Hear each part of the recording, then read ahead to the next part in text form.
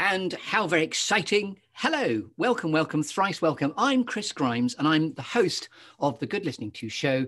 In fact, I'm not just a host, I'm the author, presenter and curator of the Good Listening To show. And this is a very exciting day into a territory which will become familiar to us all as the program evolves. It's called The Clearing, which is a very, very exciting, energetic space where anything is possible. Like a comedy improvisational yes and space. Anything is possible. So the clearing is going to feature quite heavily, and this man too features quite heavily in my life too. For my inaugural show, I can't think of a more wonderful human being who I hold in hugely high regard, and he even works in high regarded places. We'll come on to that. This is Mr. Dave Stewart from the Fresh Air Leadership Company. Hurrah! To be here, Chris. Yes, and you did a very enigmatic breaking up of your voice there on the quirks and the comedy of Zoom. So, Dave, you're really, really welcome. Dave runs a company that's called Fresh Air Leadership. I work alongside Dave quite a lot because it's about getting outdoors with business leaders. Dave can tell us and position it much better than I'll be able to do. But I was very excited when I was given this new, very exciting and salubrious gig of being a presenter on UK Health Radio, that I would be able to bring you first for the inaugural show. So I bid you several welcomes, Dave Stewart. So how's morale? What's your story of the day, Dave Stewart? Oh, morale is pretty good because I'm looking out at the blue sky over the Scottish mountains. The story of the day is, one of our dogs had an operation yesterday, so we're kind of looking after him. Yes, he had a spleen removed, or had the spleen removed. So it's been a bit of a sleepless night, and a lot of care and attention's being paid just now, okay, off camera by Mrs. S. So love the that's dog. The story today. Which one of your two lovely hounds are we talking about? So it's Archie, the flat coat retriever, who's our chief wellness officer, largely because he's quite a large dog and largely because he's quite a lazy dog. And Dave, I love you in a healthy way for bending that straight into a health regard. That's wonderful. So we wish him, Archie, a very happy recovery. Thank you very much indeed. So I'm going to enjoy curating us through the lovely storytelling metaphors of the Good Listening To show, which first of all, we'll talk about a clearing. Then there's going to be a tree within your clearing, and you were sort of born for the outdoors life, as we'll come on to. And we're going to shake your tree and let your storytelling apples fall out. That's where the exercise 5, 4, 3, 2, 1 comes in. And by the way, why I wanted particularly to bring you in first, Dave, is because I have to tell my new listeners that I got that very juicy storytelling exercise from this lovely man, Dave Stewart. So I wanted to big him up for setting me on the open road of making this show with its core being this exercise. Then we'll talk about alchemy, gold, and something I'm going to call diamonds beneath our feet. And then I'll give you a cake via a bit of Shakespeare as well. So it's all to play for.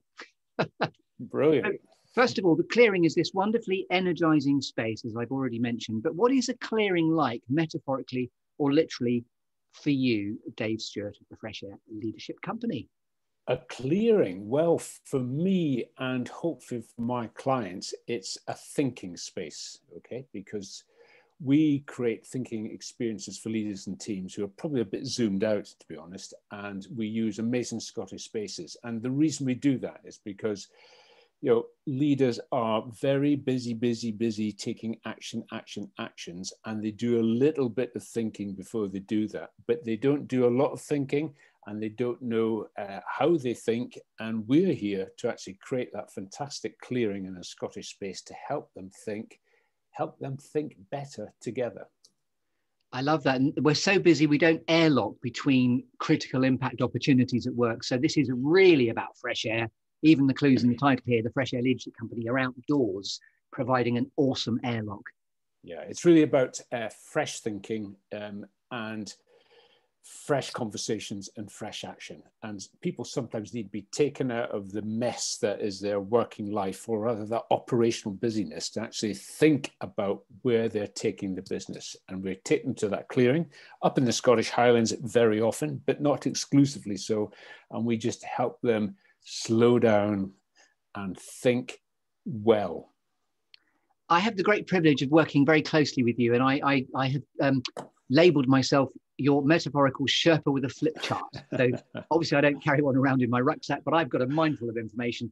as a coach, and then we let our thinking unfold on the great outdoors, often the West Highland Way in our experience so far, but you go to other locations also available. Yeah, place is so important to the way people think, engage with each other, and sort of plan for the future. So we will choose a place that matches the client brief. So sometimes it could be the West Highland Way, for example, which is a metaphorical and physical journey that specific clients want to go on. Other times we'll say, well, actually, why don't we sit in the boardroom of your supplier? If you want to get in the mindset of the people who are propping you up, maybe it's got to be indoors. It doesn't have to be outdoors, but place is a big choice that we make and recommend to our clients. It's not just another Bakshi hotel conference room. We think about these things. You do. We are doing it again. And I've heard you call it flat landscapes of the boardrooms of this land, and then we get outdoors. Hurrah! Yeah, that flat thing's really important, because you will know this, and your listeners will know this, is that in the old days when we went to the office, okay, you'd get your flat rail ticket, you'd sit on your flat railway seat, and you'd take out your flat iPhone, others are available. You'd get to work and you'd sit at a flat boardroom table in a room with flat glass, and guess what kind of conversations you're going to have? Flat, okay. Yes, quite flat. And if there are any flat earthers amongst there in our listenership, because we are going global with this, if there are any flat earthers out there, they'll be surprised at the hillocks that you provide in the West Highland Way and beyond in Scotland. Absolutely. I think creating choiceful space for really quality thinking is kind of what we're about. And of course, that has huge health benefits. It's not just about the cognitive side of how we are. It's really more about, well, it's really about how we are and how we relate as a whole person to one another. And of course, it's not just about the brain, it's about the body, and it's that old Cartesian fallacy of we have a head where all the thinking happens and we have a body where all the walking happens. You know, we're actually quite holistic in our way of facilitating the stuff that we do. Can I just congratulate you for the expression Cartesian fallacy? Yeah, well, thank you, sir. You. It's fantastic. Look it up. It's Yes, it's awesome. So I love this so far. It's all tickety-boo. So we share also a lovely Nietzsche quote, which we often have bantered about, which is the best ideas happen outdoors. And also something I've learned from you, if in doubt, walk it out, has been a really good strategy for me during the pandemic. You know, I've often felt a bit, as we all have during this particular last year of our life, but I'm really a strong advocate, as you are too, of if in doubt, walk it out. Yeah, and I think there's two things spring to mind when you say that. And I think bounce back to one of the phrases I think you've used a lot of times is if you always do what you've always done, you'll always get what you've always got. So if you do all your thinking in a particular place, for example, in the office or the taxi or whatever, your thinking is never kind of going to go advanced. So you need to change the place that you do your thinking at. And when we're moving in the outdoors, your biochemistry changes. So actually your mood lightens, you allow other thoughts to come into your head. It's a far more creative and productive space. And that's, you know, it's about movement through amazing landscapes around topics that are really interesting and compelling. And that's what we love to curate, to use your word. So you've beautifully positioned us here to get some oxygen blowing between our brain cells as I now take you to we're in the clearing, we are outdoors, and I'm going to go with wherever you like in Scotland. So pick a specific location that's a favourite place for you to go to in Scotland. Okay, so let's sit on the slopes of Ben Vorlich as we're heading down to the beautiful Loch Earn. So we've got mountains, we've got trees, we've got rivers and waterfalls, and we've got lochs. Okay, beautiful. We could almost drop the mic there. That's fantastic. So I'm now arriving with a tree in this wonderful, beautiful, quintessentially Scottish clearing. And we're going to shake your tree. So we want to get the story behind the man that is Dave Stewart. I know that you have an SAS background. I've always enjoyed the fact that you're a really wonderfully, tremendously kind man. But I enjoy the frisson that you could also kill me if you had to. That's a cruel one. That's a cruel one. Yeah. So we're going to shake your tree. And so 5 things sorry, you've had 5 minutes. This is your exercise. I should get it right. You've had 5 minutes to have thought about 4 things that have shaped you, 3 things that inspire you, 2 things that never fail to grab your attention, squirrels, and then 1 quirky or unusual fact about you, Dave Stewart, we couldn't possibly know until you tell us. So over to you on the open road, and thanks again for giving me this exercise. It is truly delicious, as our listeners will now experience.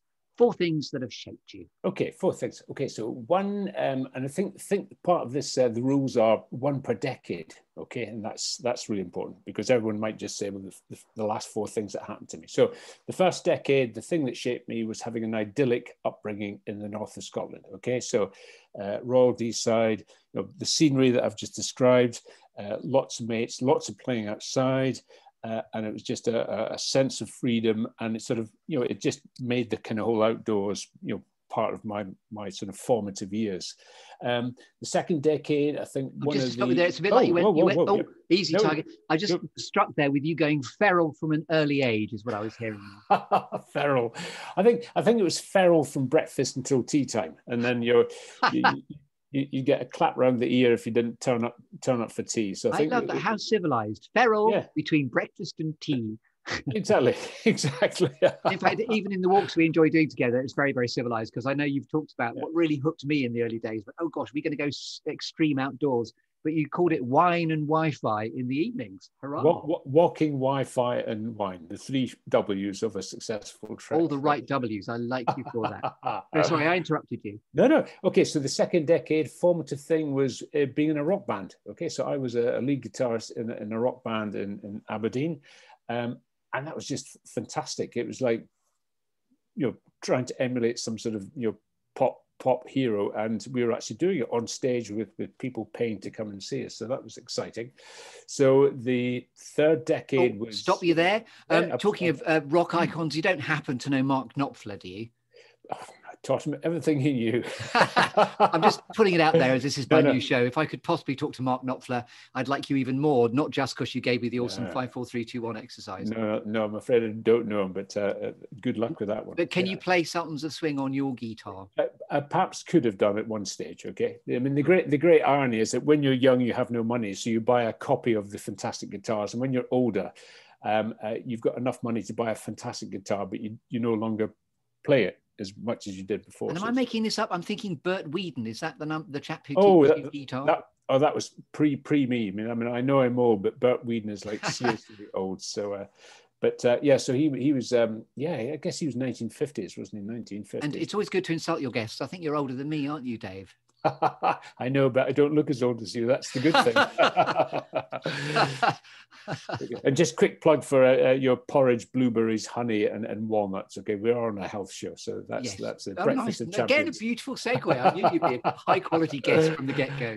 Yeah, and I think the third thing was like in, I guess, my 20s was joining the military. Okay, so I joined the army for 3 years, and I left 29 years later because it was so fulfilling and has given me a lot of the experiences which shaped me today. And I think one of the experiences was, a lot of the military service is deeply experiential. It's about decision making. It's about working closely with people in teams. It's about collaboration. It's about thinking beyond you in the service of others and in the service of some higher task. And that's really shaped the way I lead and shaped the way I help people understand and look at leadership. So that's 3. So the 4th thing that shaped me, I think, generically, I've lost quite a lot of people throughout my life, okay? So either colleagues or relatives or whatever. And of course, having gone through the whole COVID thing just now, I've always had a real understanding of life being really precious. And in a sense, we're all kind of skating on thin ice. So it's about, really grasping, what you can. Carpe diem really is what that's all about. So that's my 4th thing, carpe diem. Yeah, so there we are. And if I may, you don't have to talk about this, but I know UK Health Radio is the most phenomenal resource for all things health. Do you mind me mentioning that I happen to know that you have had your own journey with diabetes during your life? Oh yeah, absolutely. So I'm type 1 or insulin controlled diabetic, and I became a diabetic 1997. So that's quite a long time ago. So that's 20, 23, 24 years ago. And funnily enough, I didn't mention that as one of the things that shaped me, because it sort of came along. I've sort of coped with it, adapted. It hasn't got in the way of doing all the outdoor stuff I do. So it those things. So I guess a message to anybody who is newly diagnosed is it can appear a bit of a hiccup, but actually it's a very livable condition for most people. That's such a profound lens to call it a bit of a hiccup, because of course it's pretty seismic when it happens, but I love the very pragmatic. I mean, I've experienced you being, in all the right ways, very bish bash bosh about how you deal with it. Yeah. Well, thank you for that. And I think, I guess when you've lived quite a full life, which I claim to have lived, at some point you realize, well, actually, life ain't a smooth road, thank heavens, because that would be really dull. But the way to cope with hiccups is actually to say, oh, okay, plot twist, read on. And to your wonderful point that you have taught me, it's not how you fall over, it's how you fall upwards. And we may well come on to that. Okay, brilliant. So that's the 4 things that shape me. So what's the rest of it? 3 things that inspire you. Oh, right. 3 things that inspire me. I think big open views in sort of, it used to be mountain landscapes, but actually any landscape, but it has to be a natural landscape. So that really inspires me. Brilliant conversations. I'm not some sort of a wild hermit. I absolutely need people, and I love the kind of conversations you and I have, Chris. And I think having rich conversations with a lot of honesty and trust between the parties is wholly inspiring. You discover and create new stuff when you have a great conversation. And the third thing that I find inspiring is, I think, the performing arts. So just seeing a choir operate, or people in a play, Line of Duty on TV, how those things are put together, create that amazing outcome. I just love thinking about the outcome, but I also love thinking about what lies beneath the bonnet. How did they do that? Yes. So have you ever seen any good comedy improvisation that you might have liked? Oh, someone did mention somebody called Instant Wit. And they're very good, actually. How big a plug do you want? No, absolutely brilliant. No, I mean, the thing that underpins that is the whole spirit of creativity and the people coming together, letting go to let come in a way, and drop their fear and just go for it. And I think that I really applaud that kind of. We've talked about this before, Chris. A lot of the people in fresh air leadership come from high consequence backgrounds, so murder detectives, Everest Summiteers, special forces, and some people say, well, why have you got an improvisation performer? And I said, well, actually, being an improvisation performer takes courage, it takes creativity, it takes all those sort of things that we want our clients to explore and perhaps learn from. So creativity just amazes me. I wish I was more creative, and I think that's perhaps the driver. And I love the idea of also surrounding yourself. I'm not talking about myself here, but your genuine desire to surround yourself with awesome people and your clients, and the mindset of yes and the rhythm of walking towards something. And you use topography beautifully in what we've done. And the Devil's Staircase is a place I love ascending with you. Devil's Staircase is great, isn't it? Because it has such a big name, doesn't it? Yes. But actually, don't tell your listeners, but it's actually a very doable hill, isn't it? So don't tell too many people. But yes, the use of landscape is, we are creative in what we do for our clients. So it's not just go for a walk. We will think about the route. We will encourage divergent thinking, perhaps when we're going uphill to a vantage point, and then if there's convergent thinking required to make a decision or refine a plan, we will take them through narrow forest rides, for example. So we're quite clever about how we use the landscape. Absolutely. There's a lovely resonance also just in storytelling metaphors of a journey, which is partly what we're doing here, which is lovely. Yeah. And I think actually on that one, when we're on a trek, and I want people to understand, when we say a trek, we're not talking about big sort of frightening expeditions. It's all very doable, but the great thing about a trek or people walking together over multiple hours is it's a bit like a cocktail party. You can join in a conversation, but if you're getting a bit bored or a bit shy, you can then move away. So there's that kind of natural rhythm of engaging, disengaging, re-engaging, and disengaging as your energy and your curiosity moves you. Very nicely put. So I think rhythm is a great word. I'm going to take that one. Thank you. I like it. You're welcome. So back to your tree, which we're still shaking. Yeah. So we've done the three things that. Now it's two things borrowed from the film Up. Two things that never fail to grab your attention. Squirrels. So what are Dave Stewart's squirrels? Oh, right. So one is, I love it when people come to me and say, look, we're thinking of doing this thing. Can you help us think a way through it? So it's the invitation to be part of a creative process. So everything we do is bespoke. So clients will come to us and say, this is the kind of thing we want to do. And I just love getting engaged with them and say, well, what is exactly you want to do? How can we do this? What about this? What about that? So we're almost creating an event. Well, we are creating an event, collaboratively. So I love that collaborative creativity. So that's absolutely one thing that grabs my attention. The other thing that grabs my attention is just looking out my window just now, looking at the beautiful scenery, and there's a kind of spiritual aspect to nature that's saying, come and walk with me. And so it is, isn't it? I mean, Summoning. Yeah. And so I see I don't see nature as some sort of woo-woo thing, but I see the outdoors as a place where I can move, because I'm capable of doing that, and I'm very grateful for that. But as I said before, my whole biochemistry and my senses become alive. So it's a place of great nourishment, I guess. And I think I really value that. And you're based in Scotland, I know, quite close to Glen Eagles, very famously, aren't you? Yeah. And when I met you, you were living in a much flatter landscape. And I mean, no disrespect to this place, but it's a place called Bradley Stoke, close to Bristol, because you were working towards the end of your military career up in Filton, weren't you, I believe? That's right, yeah. So I am Scottish, so we've been spending, I guess, about 10, 15 years before we moved back here, working out where we would like to settle. Because that's, it's a big decision, because this is probably our kind of final venue, as it were. So we spent a lot of time just working out exactly what it was we wanted. And that was an interesting process.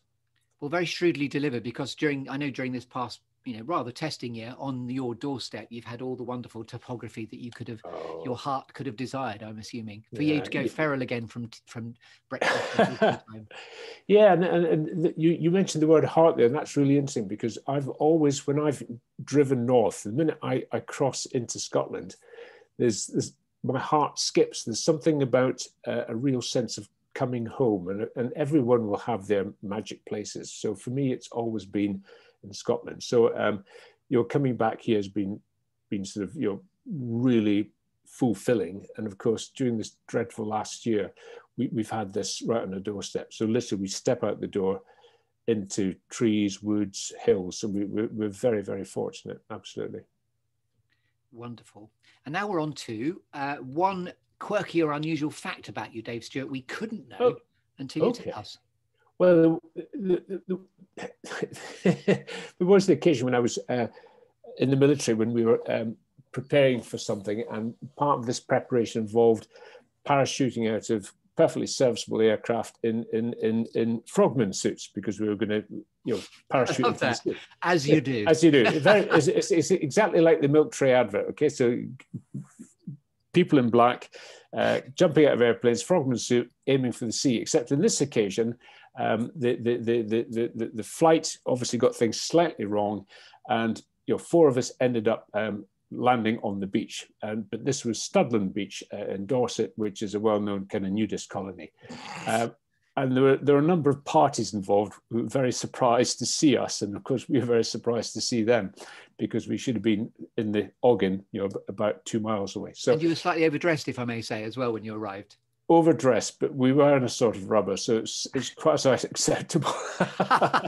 See what you're doing there. You're doing that. But yeah, so I think a lot of people wouldn't know that, but it was quite a memorable moment. So there we are. That is fantastic. And how far off course are we talking? Oh, it's only about a mile. It's only about a mile. Yeah. Only about a mile, but yes. Yeah, so bit significant. Yes, and shall we say memorable in inverted commas as well? Yeah. Brilliant. Do we get the second thing that never fails to grab your attention? I'm just checking in on my own structure. Yes. The second thing was about nature calling me and going out and sort of, bathing in the wonderfulness of the outdoors. And then what was the first thing then? It's all about listening. I'm getting that.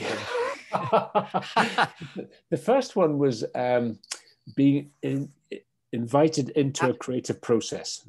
And this is how we usually enjoy working with the clients that we work with. Apologies, that's my bad listening. So I can sort of blame you. No, sorry. So I can say, shut your face. It's time to move on now. So we have shaken your tree, Dave Stewart. So now we stay in the clearing, but we move away from the tree. And now we're going to talk about alchemy and gold. Ooh, get me. And I'm also of late rather deliciously calling this the diamonds beneath our feet.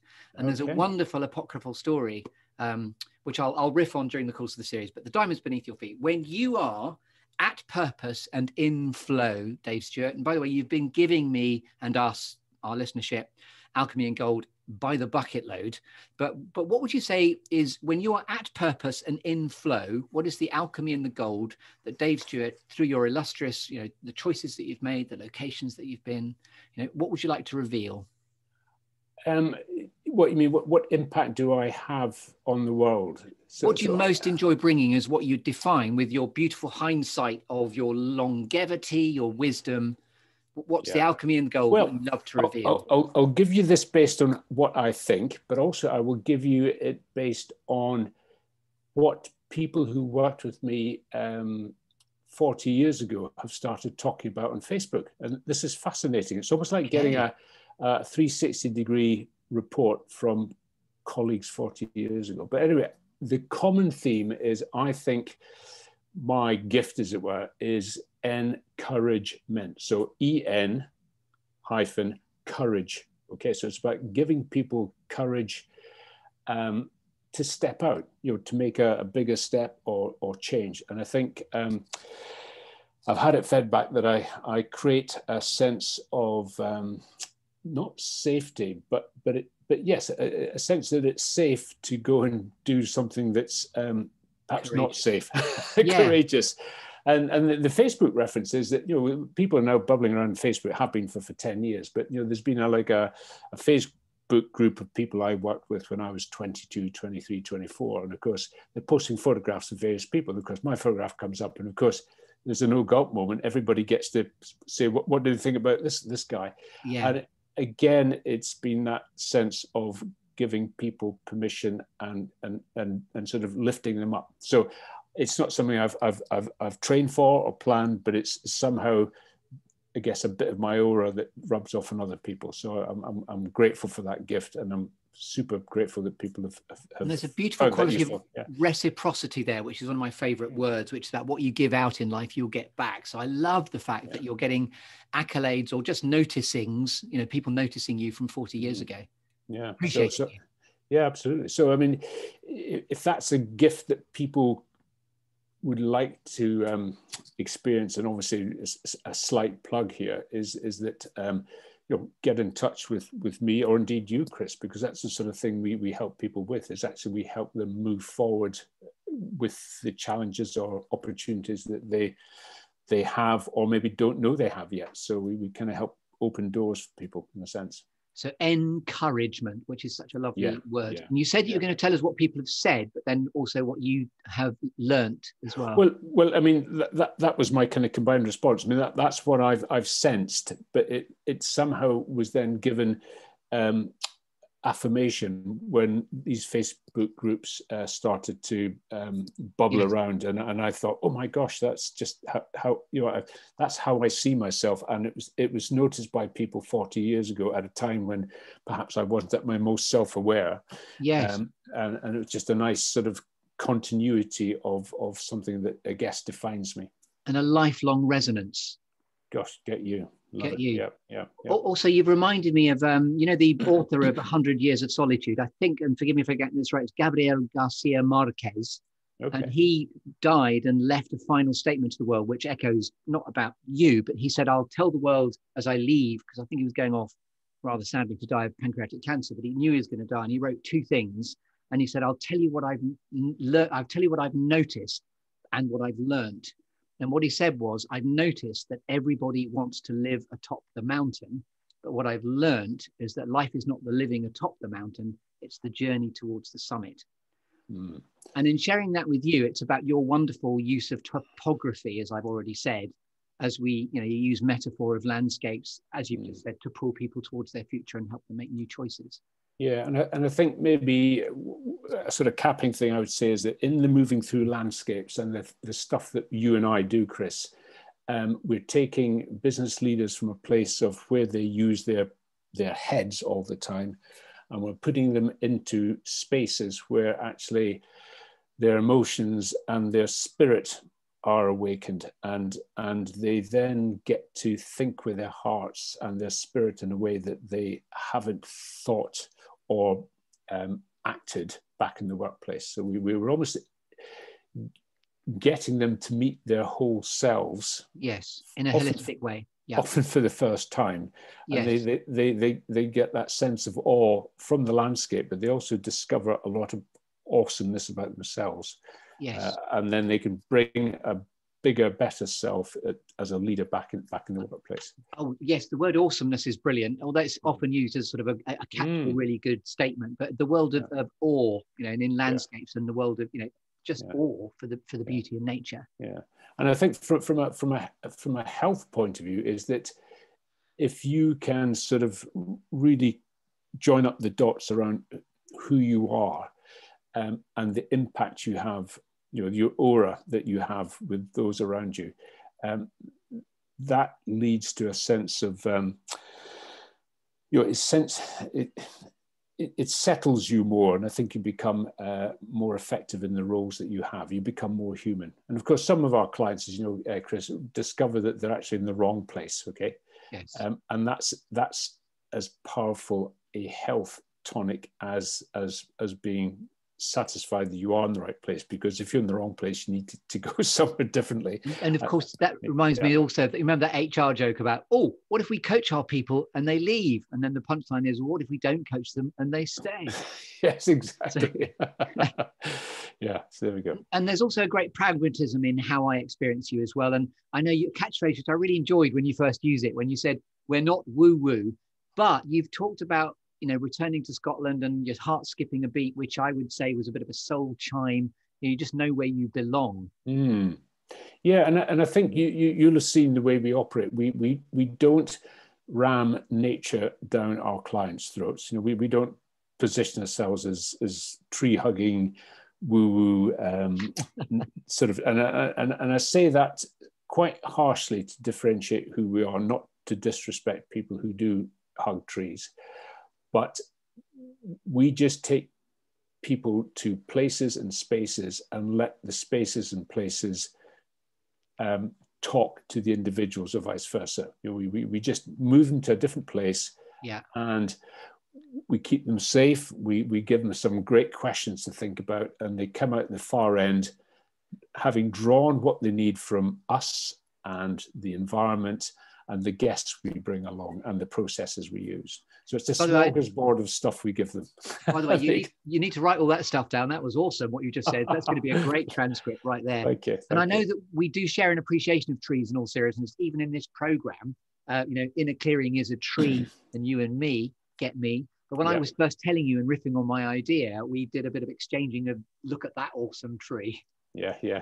And did I say, yes, it's an awesome tree, my dogs would love to pee on it or something like that? Metaphors can work in different ways, can't they? It can, but also, if it's good enough for your dog to wee on, it's a great tree, because I know dogs can be quite discerning, or maybe they can't. Indeed. So your alchemy in gold is lovely. Now we're going to award you with a cake, Dave Stewart, which is for gracing us with your presence here in the Good Listening Show, Clearing. So the cake is now another final delicious metaphor that's quite complex. Even your 5, 4, 3, 2, 1 exercise. Again, thank you for giving me that. It's an invitation to go deep. So your cherry is going to take the form of, what's the best piece of advice you've ever been given? What notes or advice might you give to a younger version of yourself?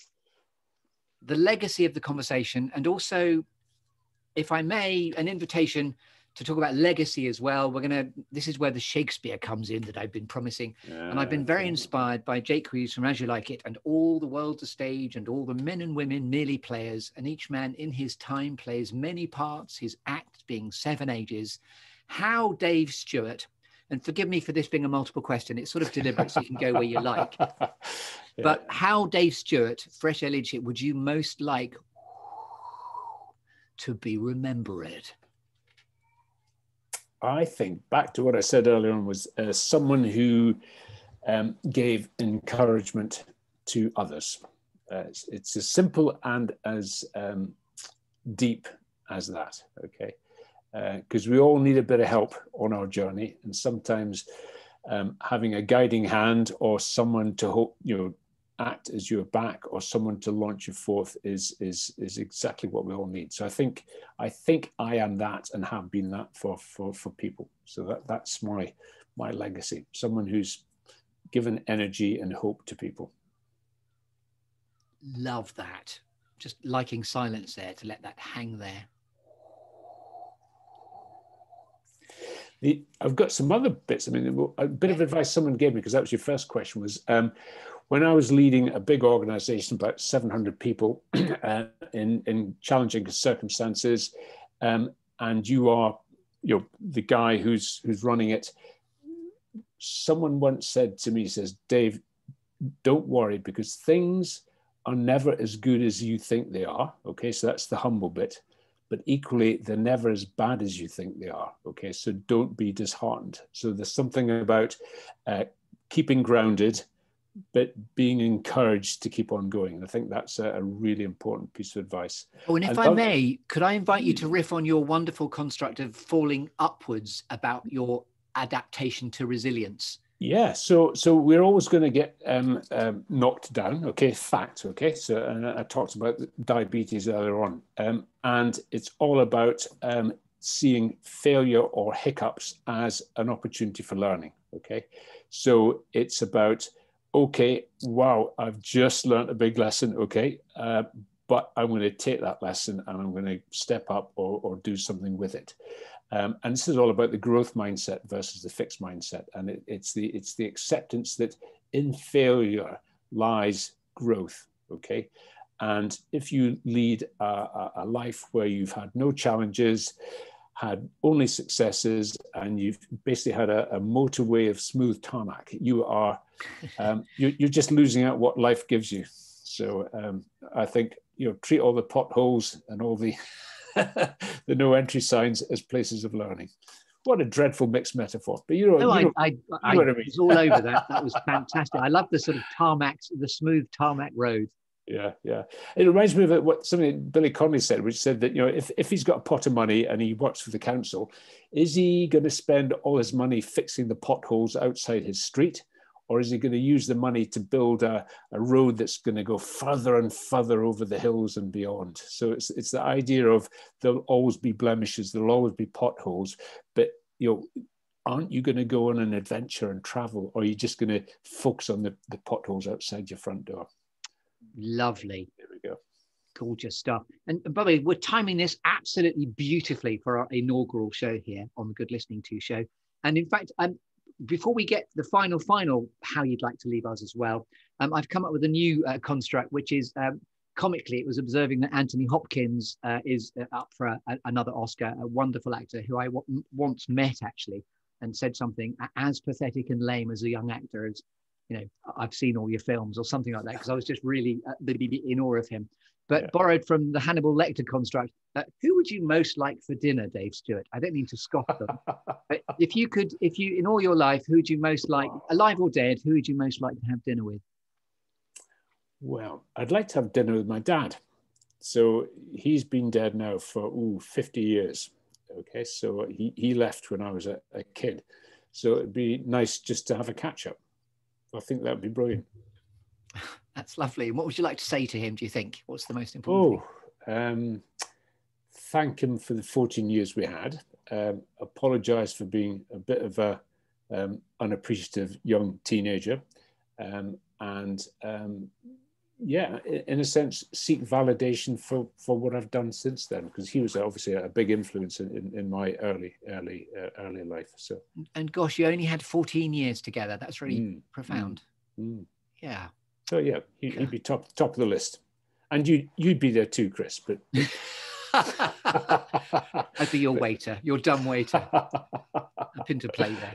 That's such a lovely answer. So there is a comedy improvisation adage, which is if you can't top it, stop it. I'm just resisting stopping right there. In that, I want you now to just, is there anything else, as this has been your moment in the sunshine, Dave Stewart?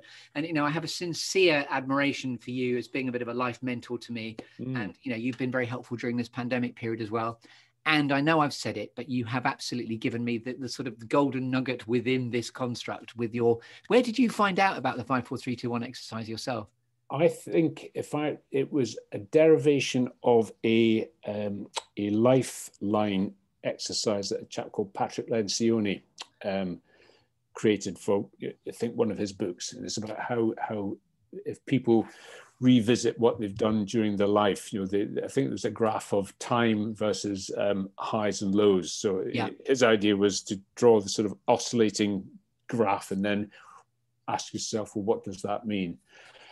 And I've always had a thing about psychometric tests. I think quite a lot of them waste money, waste time, and don't get to the heart of it. So I thought, well, actually, how can I create a psychometric inside a lifeline? So it's all the idea about what drives you, so the interests and passions. How do people get your attention? So it's about how are you as a receiver, and then the formative years are come from the lifeline exercise. Yes. But recognizing that it's not just our early years, it's how we build on those going forward. So, and then the one thing that people could never guess about is the thought that actually we go to work, but we never are allowed to tell our story. And the whole 4, 3, 2, 1 thing is actually me telling you who I am and how I have come to be. And that's the shame of the workplace, the pre-COVID workplace. People turned up and behaved as job specs. They didn't turn up as people. And 4, 3, 2, 1 allows people for the first time to say, this is who I am. Pleased to meet you.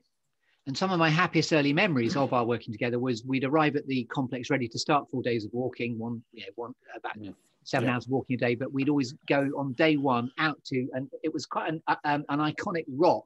Yes, which of itself becomes really memorable because everyone starts to share this exercise to realize, blimey, this is an invitation to go deep, and it's really lovely.